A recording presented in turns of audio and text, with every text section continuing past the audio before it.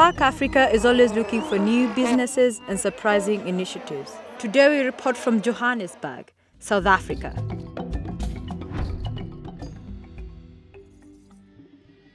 The Football World Championship in the summers of 2010 will take place in South Africa's capital, Johannesburg. If there is one thing you can count on, is that this event will be very loud.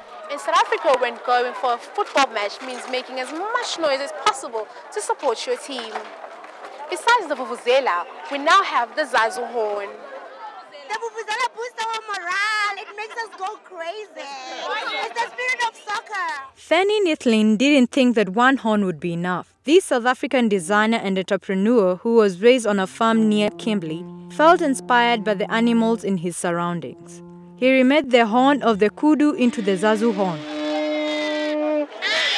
I always wondered how one can advance it a little bit further from the traditional horn that the sangomas, etc. use.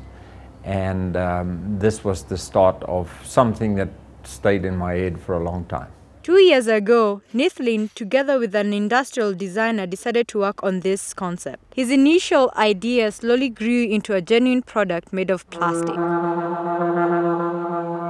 The shape of this antelope horn, very sophisticated, it twists and turns, which in terms of producing that on mass production poses some very big challenges.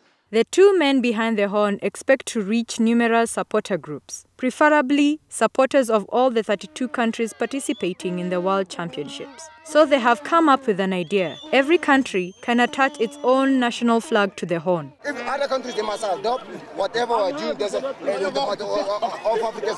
they must do. I'm definitely sure they must do whatever we are doing in South Africa. They must adopt our culture. Our culture is very unique.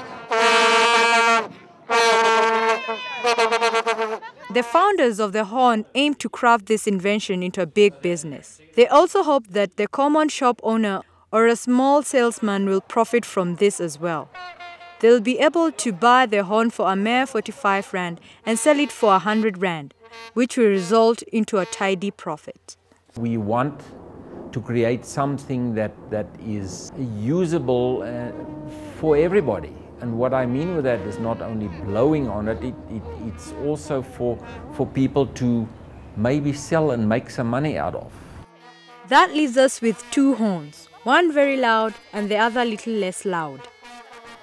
Because vuvuzelas, incidentally, were actually stolen train hooters from the train spoornet in South Africa, and people started manufacturing them in plastic. So they really were a hooter and didn't consider the decibels or human ear issues on it. So it's more of a blast than a musical sound. We like to think of this as a musical instrument now, with the music of Africa coming out of it for the World Cup.